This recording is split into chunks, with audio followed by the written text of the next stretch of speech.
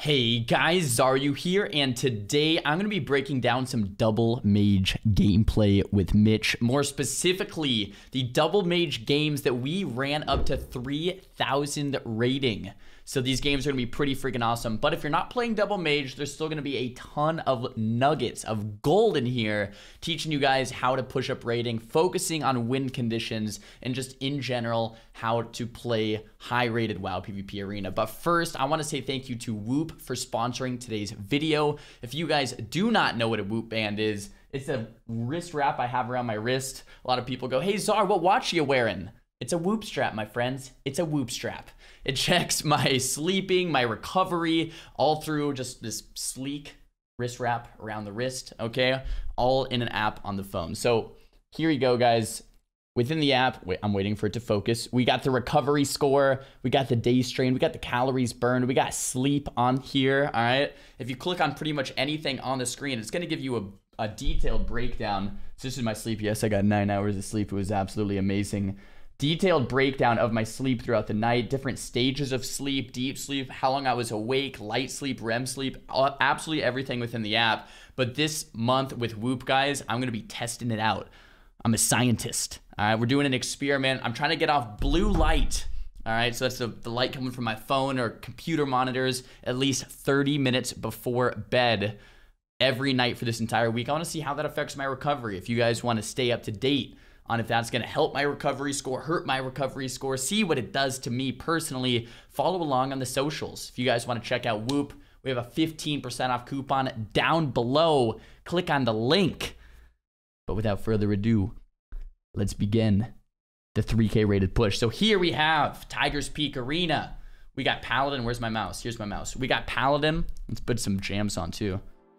We got Paladin, Warrior, Feral Druid. Let's press play. I'm going to get a sip of coffee as well. Yeah, we're doing it live. All right.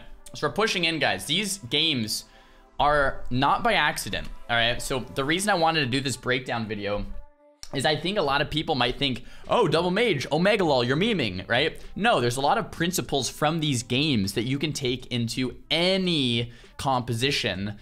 I guess any mage composition, okay? And I'm going to show you guys that right here. So we double invis in. Pally's coming in on his mount. The enemy team has a Pally, a Warrior, and a Feral. We want to open Paladin. How do we open Paladin? We CC the Paladin, so we can't move. We cross CC, and then we're going to throw out Hammer of Justice. Let's see how this happens. Ring of Frost around the Paladin. He moves, so I move my Ring of Frost, and Mitch Jones Dragon Breaths the Pally, okay? Now with this Dragon's Breath, we're going to throw the ring around him so he can't actually move. A little bit of lag there with the replay, but the Cyclone's coming out, Stun's coming out. We get the ring around the Pally, so he can't actually move out of the ring. So we're keeping him in place with this. He runs into the ring. Feral charges on over here. We get the ring onto the Pally. So this is actually fantastic. This is great. It looks as if there's a war banner down because the ring is only half DR. Yeah, definitely hit that subscribe button, baby. Yeah, we're just replaying. So this all happened really fast. Dragon's Breath, ring, we Hammer of Justice the Paladin. We get the Pally's Trinket. I use Combustion, on use Trinket, Meteor, 2 Fire Blasts, and a Pyro. And Mitch also uses Combustion, okay? Now, what's the lesson here? We got Trinket. We're done, okay? From here on out, the only objective in the game is to survive. That's why I'm polying the Warrior and resetting cooldowns. That's why I'm casting Night Fae right now. Look at Mitch. Look at what Mitch and I are doing. We're both just casting fireballs. We're trying to get another combustion back. Why? So that we can sheep the Pally again, put a ring around the Pally, and force his bubble, okay? All we're doing, fireballs going for the reset. Okay, does this look familiar, my friends? We sheep the Pally. We ring around the Pally. This time, Pally has no trinket. We're going to be Ring of Frosting the Warrior. Cyclone's being casted from the Druid, so if I wanted to, I could counterspell this Cyclone or even throw a Dragon's Breath out onto the Druid. And what's the objective here? The objective here would be to force the Paladin's bubble. So let's see if we can do that. Our healer, Beef Daddy Do, aka C Do, is in the full Hammer of Justice, okay? So we have to keep their Pally CC'd until our healer can then stun their healer with no trinket. Counterspell comes out on the Cyclone, just like we said it would. Dragon's Breath, Ring of Frost, out on to the Druid. Okay, so this is literally perfect. We got triple CC. All right, we got the counterspell on the druid. We're casting a greater pyroblast. Now, the reason I'm casting a cheat buy here is because I don't have combustion, meaning we need more damage to force bubble here. With just normal fire blasts, we probably, with standard RNG, wouldn't have enough damage to actually force bubble. So casting the greater pyro is very important here. If I can get this G pie off, so Mitch gets a G pie and I get a G pie. That is 2 pies, baby. 2 pies in the air, both landing into that hammer of justice. Feeling really good about it. So with 2 pies just like that, they're both landing. We should force bubble. Okay. I was like, man, I hope we force bubble because that's what I said we were going to do. But boom, baby. Just like I said we were going to do, we forced out bubble, okay? So both pies connect, we force bubble. So what does that mean? In the first go, we got the trinket. We chilled for a bit. We sheep the pally. Second go, we got the bubble. Great. Third go. We got any guessers on what we're going to get in the third go, guys? No trinket, no bubble? That's right. We're going to get the kill, okay? So we go in, we get the trinket, we reset. We go in, we get the bubble, we reset. And now you're starting to learn how mages played in arena. It's very cyclical. We're getting the enemy's defensive cooldowns.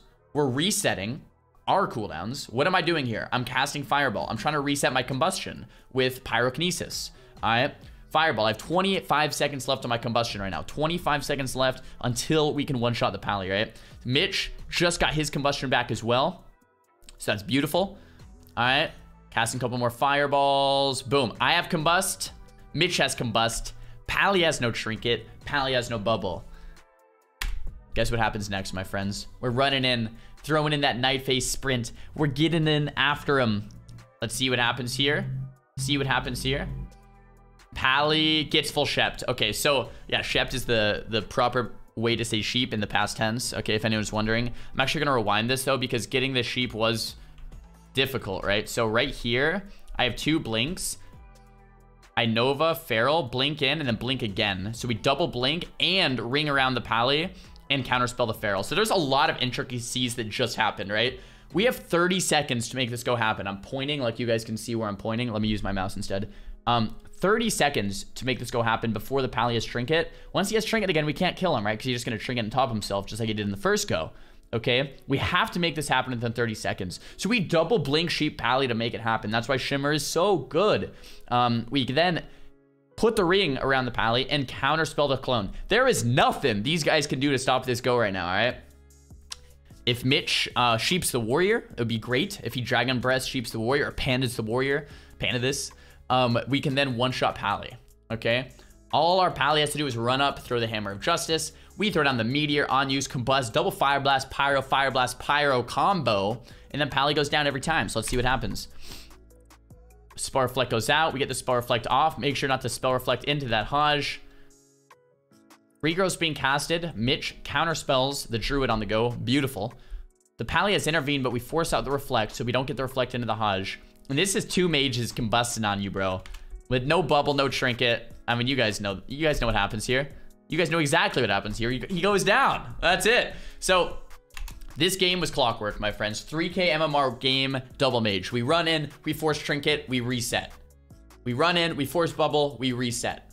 We run in, he has no trinket, no bubble, we kill. This is literally the game that you're hoping for. Now, whether you're playing double mage or whether you're playing rogue mage or whether you're playing feral mage, these same principles apply, okay? You run in, you get cooldowns, you reset. This is how Mage is played. Let me show you again in the next game. I think...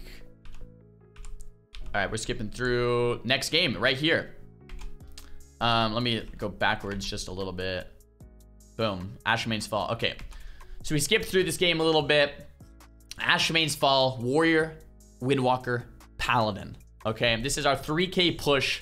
Similar principles apply. Monk, no trinket. Paladin has trinket. We're running in. We got combustion. We need to get a go onto this Paladin or the Monk because Monk has no trinket. Beef Daddy Do's getting pressured. We put the Ring of Frost around him to peel. Double Dragon's Breath. And now we want to get this CC on the Pally so we can get that nice, beautiful setup. We got the sheep on the Pally. You guys probably can guess what happens next. We get that Spell Reflect off from the Intervene. Very important. So Warrior intervenes Pally. We Spell Reflect. We get the Spell Reflect off with the Fire Blast. We're running up to the Pally, casting that preemptive Greater Pyroblast. And we're going to Oh, no, we get stopped on 99% there. With beautiful stop there by Smexon with the Warrior Fear. So actually don't get the G-Pie. But we still have the Meteor, Combust, Double Fire Blast, Pyro, Fire Blast, Pyro combo that we've been talking about. And we force out the Paladin's Trinket and the Paladin's Wall. Monk still has no Trinket. So you guys can kind of start to sense how we're setting these kills up, right? It's not just random. We're thinking, okay, now, next go. Pally has no Trinket. Maybe we can force out a bubble. Okay, once we force out that bubble, then we can get that final setup. So it's basically 3 goes to kill a Pally. 1 go for Trinket, 1 go for bubble. I get stopped there on that sheep with that War Stomp. Unfortunate. We did get the Karma from the Monk, which is actually really, really good for us. So we can force out a lot of damage on the Monk. Something breaks that sheep, which is actually really unfortunate. It might have been a Phoenix Flames from Mitch or something. I'm not exactly too sure. But the Pally has no Trinket. And the Monk has no Trinket. And the Monk has no Diffuse or Karma. So Monk is actually a very good kill opportunity as well.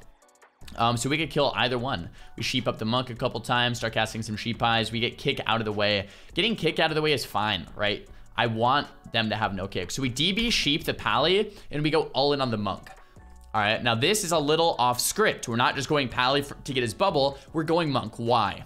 Monk has no Diffuse, like we just talked about. He has no Karma. And if we DB sheep the Pally and Hodge the Monk, we're going to force bubble. So it effectively does the same thing as going Pally. All we wanted was to force bubble. Let me rewind so you guys can just see what's happening, right? Monk, no Diffuse, no Karma. Mitch blinks in, DB sheeps Pally, Hodge Monk, huge damage. Pally bubbles and sacks.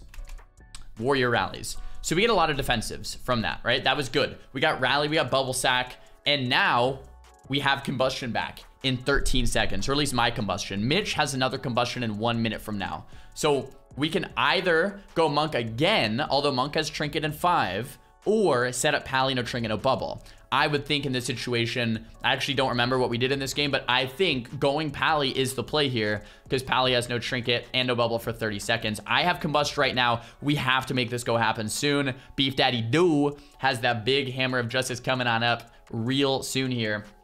So we want to make sure that we can get that 18 seconds though before Pally's Trinket. We have to just shove it, dude. We have to shove it. So we Nova the other 2.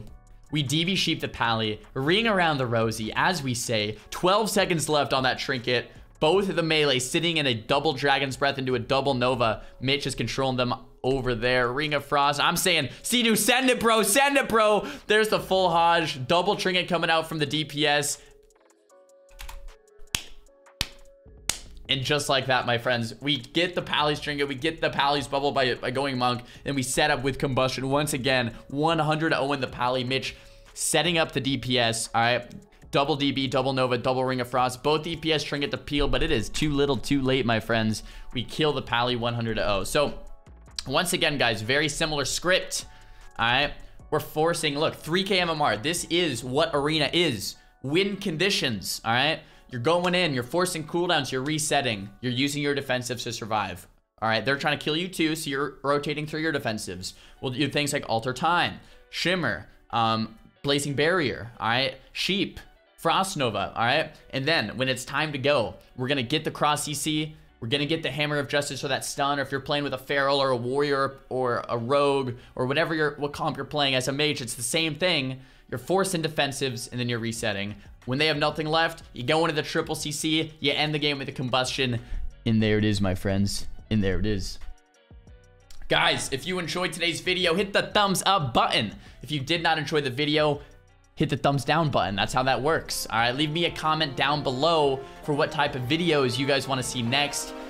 Don't forget to follow me on Instagram if you want to keep track of the Whoop Challenge, or if you want to keep track of me IRL. And thank you again to Whoop for sponsoring today's video. Link is down below. Definitely be sure to peep it. Don't forget to subscribe. Subscribe. We'll see you in the next one. Peace.